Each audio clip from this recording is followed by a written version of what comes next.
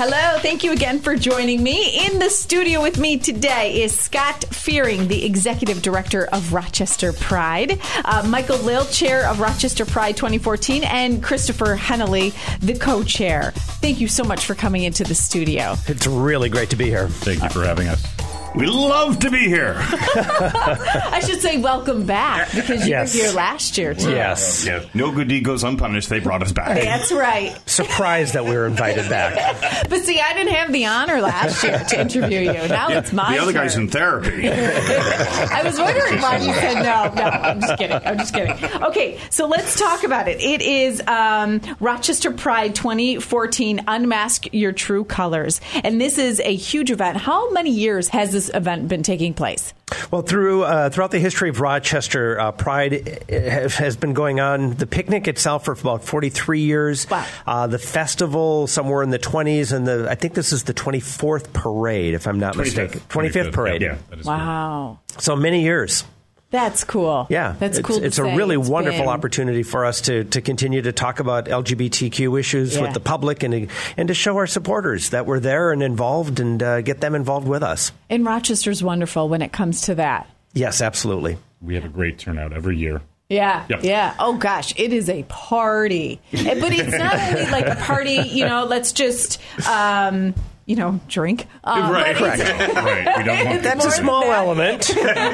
But there's some family aspects to this as well. Absolutely. I mean, one of the big things about the Pride events, Friday, Saturday, and Sunday, is a true sense of community, and that your community is diverse. The community comes from all over the place, from all different economic vantage points in the world.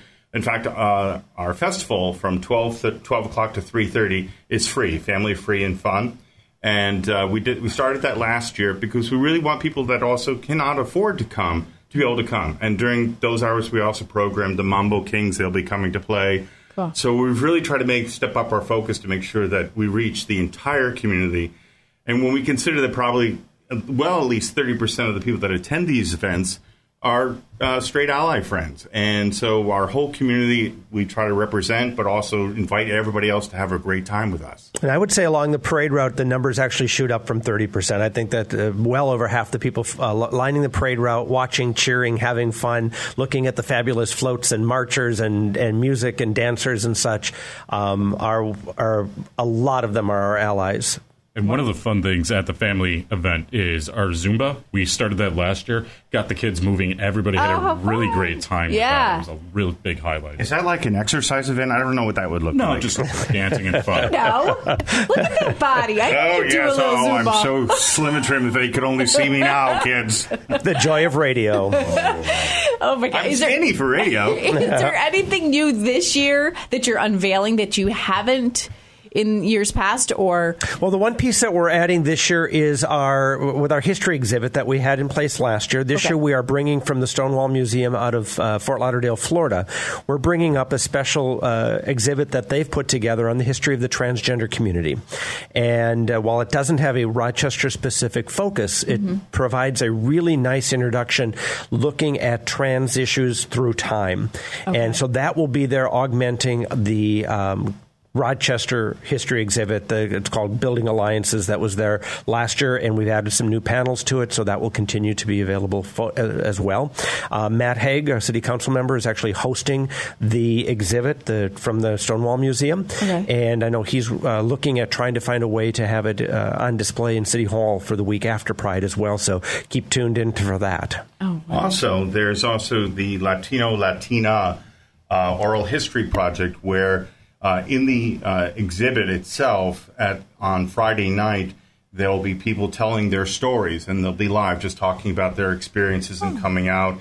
And it's really important that we, when we talk about diversity, that you recognize that various different commitments of different communities have been a part of the LGBTQ community in Rochester.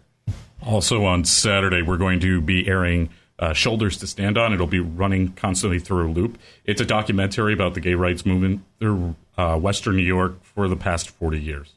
Now let's talk. Okay, we've been touching on what events are going to happen, but let's walk through it. So it starts on Friday. Right. Tell me what events that are paid events, what events are free events, Sure. and then Well, before the public even starts, I want to start with Friday, is that we're trying something new this year. We're actually turning the setting up of the festival location into a social media event. So we have a team of folks who will be doing Instagram, Facebook, Twitter messages all day long. So as the porta potties arrive, there'll be pictures going up online. Nice. As the vendors are pulling in, as the electricity is put in. You gotta go. Can we get a flag in there too? As a way to show great, people yeah. and get them excited about this and to see the work behind the scenes in order to host, 4,000 people the next day. So that will be happening all day beginning around 7 o'clock a.m. on Friday morning. And how do we follow you guys? How do we follow that? Boy, the best way, just to look at hashtag Rock Pride 2014. Okay, And then perfect. from there, you can follow the Twitter, the Facebook, and other feeds from there. Okay, wonderful. And then, working on Facebook. Why do I got to worry about Twitter? Michael, I'm going to pass it off to you to talk about then once the public starts coming in on Friday. Okay, on Friday, we're going to start off at 6 o'clock. We do our flag raising ceremony. We're going to have, at 6, we have an arrival of Rainbow Riders. Every year, one of our office workers, Jeannie, puts on Ride for Pride, and it's one of the biggest fundraisers that we have all year. And there's about 40 riders, and they come in different colors, and they'll come down, and then we'll have them come off, and they'll speak a little bit and tell us, what they've done. Where's the location, by the way? Martin Luther King Square Park, These are- formerly okay. known as Manhattan Square Park. Yes. Yes. Then at 6:10, we're going to have the Pride Performance Ensemble, which is a color guard. Okay. They performed last year. They're going to be doing it again this year. It's about a 2 to 3 minute performance. Really great. We're going to have some speakers like Matt Haig and Harry Bronson. There'll be a poem. We've got some closing remarks. And then we're going to open up the History Pavilion afterwards from 7 to 9. And obviously, we have other invited speakers, including the mayor and anybody else that we can get. You want to come on down? Sure. There we go. Talk. So that's Friday night. It's all down in Martin Luther King Square Park, starting with the flag free. raising at 6 o'clock. It's all free. And the history Wonderful. exhibit and the Latino History Project follows the speakers that evening. Okay. Then we start Saturday. The park opens at noon. Okay. From noon to 3, it's free. Family Fun Fest, music from the stage. The food vendors are there. Everything is going give on. you Please. little highlights of family-free fun. When I say free, it's free. 100% free. Okay, we have Spiritus Christi, which is a great choir. We have Zumba. That's what Michael talked about earlier. We have the amazing and incredible Mambo Kings. We have a mask contest for the kids to participate in. Cool. Then we have the Borican Dance Theater. We saw them at the mayor's inauguration. I'm like, they are a must-have. So we brought them back, and also featuring the band Unbound. And that's all family-free and fun from 12 o'clock to 3:30. When's the parade? Does the parade start? Parade starts at 3 o'clock. Oh, okay. I knew this was You want to coming. talk about the parade, Scott? So the parade is on the other end of the city in some ways, starting at on Park Avenue down near Berkeley is the lineup street, Yep, right? Yep. correct. And marches down Park Avenue to Alexander, up Alexander to East. On East, we cross the inner loop, and then it winds its way into Martin Luther King Square Park from there.